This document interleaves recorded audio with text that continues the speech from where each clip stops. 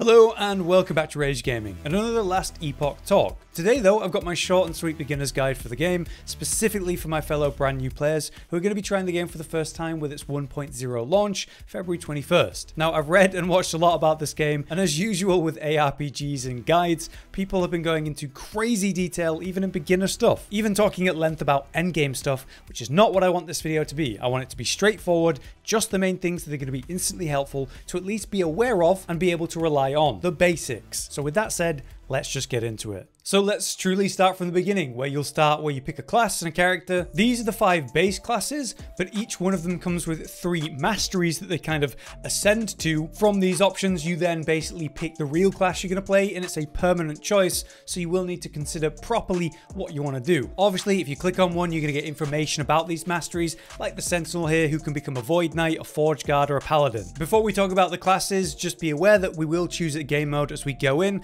and I strongly recommend that you pick standard. As usual, you'll find that there's a hardcore mode, so when you die, that's it, and a challenge mode with character found. This basically means you can't go into a party, you can't be doing any trading like that. It's even more restricted than hardcore. I think 99.9% people are just going to pick standard, and I would also recommend that you pick whatever the current season is. They're called cycles in this game, since we're going into 1.0 and kind of beginning that. That will be relevant in the future if you're watching this video later. But standard on the current cycle, that's kind of the choice you should probably be making. Now, on the topic of classes, as I said, we have those 5 original picks, but then you choose between their 3 main options. While I'm not going to be going into any detail on these in this video, these are going to be your basic options. You have the Sentinel, who can choose to become either a Forge Guard, Void Knight, or Paladin. You have your Acolyte, who will turn into either a Lich, Necromancer, or Warlock. We have the Primalist, who becomes a Shaman, Beastmaster, or Druid. Next, we have the Rogues, who will pick from the new 1.0 class Falconer, or original options like Marksman or Bladedancer. And then lastly, of course, we have the Mage, who will become either a Sorcerer, Spellblade, or Runemaster by comparison. Each and every class starts with that kind of base mastery to work on. It's this kind of progression tree where you can pick things and you have this line that progresses as you spend points. You also get to pick up special abilities from committing to that and progressing that at the bottom. But yeah, it's just passives, very potent passives. And at a certain point, you will then get to choose to master one of the 3 for that class. So in the case of Sentinel here, I could pick Void Knight, and then what that would do is remove this chain in the middle and allow me to progress through here all the way to the end of this passive tree. But what's interesting is how I can actually go to the other masteries even then. I could look at Forge Guard or Paladin and still spend points on the left side of the chain. The chain will remain because I've not mastered this specific class, so I don't have access to the stuff on the right, the really juicy endgame stuff for that class. But I at least am able to pick up things from both Forge Guard and Paladin and have that be relevant to my Void Knight in this example. Also, super cool about this game is how every skill, every ability comes with its own skill tree, as you can see. So initially you'll have like, I don't know, 3 options that are going to be pretty bland, like help reduce a cooldown, make it have some sort of passive healing, that type of stuff. But as it's a skill tree, you go down a route and quickly you'll find something pretty interesting, like becoming invulnerable while I'm using this lunge, turning it into a more fire focused style attack rather than physical, or say vice versa, go down like a void route. Or it could change the way it works by changing the size and shape on angle of the attack, turning it into kind of a rectangle AoE instead of a circle around me. This is for every skill for every class in the game. There's a ridiculous amount of combinations, and it's nice that you can kind of freely experiment. Obviously, if you were to use a guide, you'd have kind of specific choices to make and follow. You don't have to follow a guide to min-max your way to max level, assuming you have, you know, experience with ARPGs and you're willing to do a little bit of reading and considering. Okay, so now we're in game. I'm just going to show you a couple nice little quality of life features. The first thing is when you hover over anything and hold Alt. As you can see, it'll let you know if you hold Alt, it'll give you more information. Here I can learn about this ability and find out that, hey, it's actually strength scaling, and I'm getting 4% increased damage per point of strength that I have. So this is going to be a primary stat for me. And this applies to anything. Like I can hover over my boots and say, oh, 5% increased movement speed. Well, that increases how quickly you can run. This feels really obvious, but as we go, it's going to give us a lot of very important information. For example, with the armor, armor, it tells me that that reduces damage I take from all hits except for damage over time, and is particularly effective against physical damage specifically. So anything you're not aware of or certain about, you can just hold Alt and it'll give you some extra information, and hopefully give you the exact information you're looking for.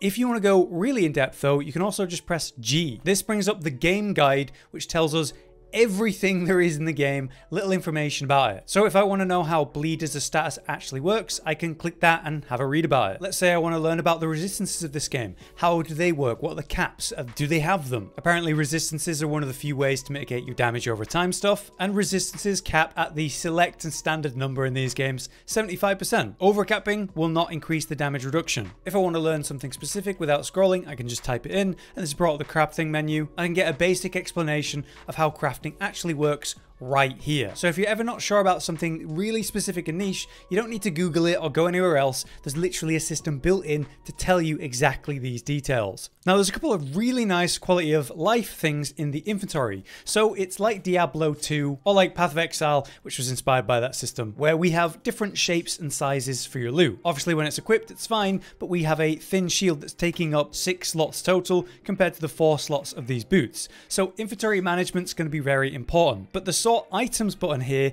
does it for you, and it does it fantastically in a really logical way. Instead of kind of cramming it together and leaving awkward gaps like this like it does in other games, they've really made sure that it works well, so every slot becomes min-maxed to its maximum potential, meaning no slot is wasted. It's really nice. Also, as you find materials in the world, of which obviously this new character has none, they will go into your inventory. But the moment you press this button, transfer crafting items, it'll send it straight to your stash, so you won't have to worry about it. So if you're ever having issues with your inventory, you can just press the transfer crafting items button and then press sort, and you probably end up with more space than you had before to keep going and interrupt the grind less. Alright, so now some important mechanics that you'll benefit knowing the basics about.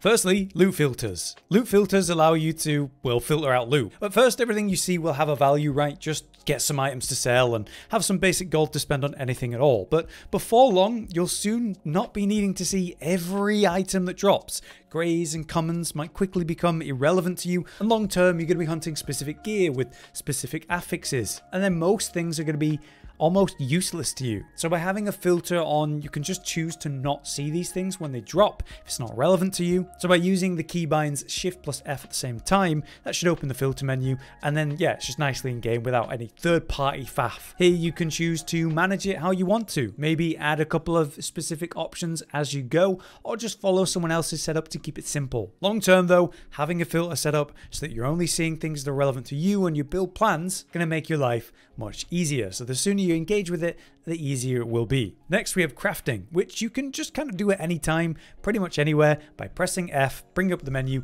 and putting an item into that slot. Crafting allows you to take an item and place a passive benefit onto it. So instead of RNG getting the drops you need, you can take an item and put what you want. Say you're lacking health in the early game, or probably element resistance. You can take an item, put some of that on, no problem. This will require some of the various materials that you'll be constantly gathering through the game, but it really is that simple. There is limits to, say, item quality, setting how many affixes that item can actually have, or forging potential, which limits how much one item can be manipulated. You can't be constantly crafting and changing one item forever. You do have to be careful how you do it, but that's something long term to worry about. When we're leveling, it's basically grabbing something you need and slapping it on. Because you're going to be getting lots of basic materials to do basic crafting, you shouldn't be intimidated about it. In fact, you should be expecting to do it quite early in the game. Speaking of which, vendors will sell runes of shattering, which can be used to destroy items and then gather the materials from that item, which will be important before long. So my advice is to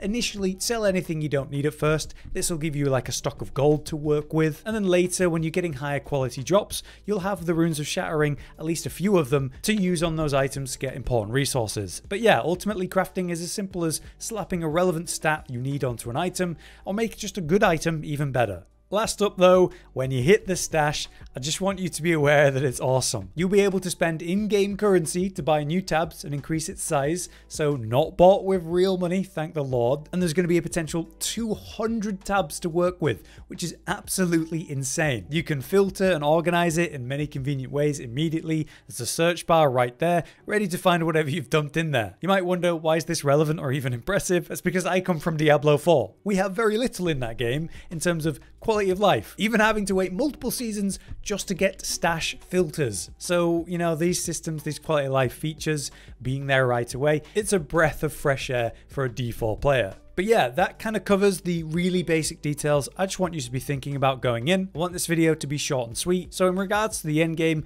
don't worry about it as a beginner. Just progress the main story.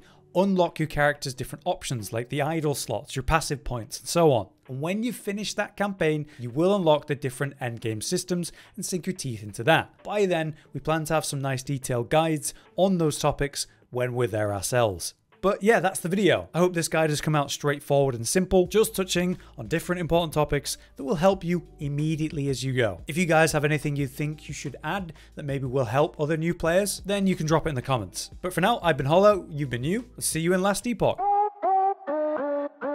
Josh, Cotton, and Hollow with the videos, dropping the humor like a hammer on your tippy toes, bringing entertainment on a daily arrangement to take our insanity and turn it into entertainment. Yes, I said entertainment twice, to reiterate that it is nice to look into your faces on a mostly daily basis when you let us in your homes to make the whole world a stage.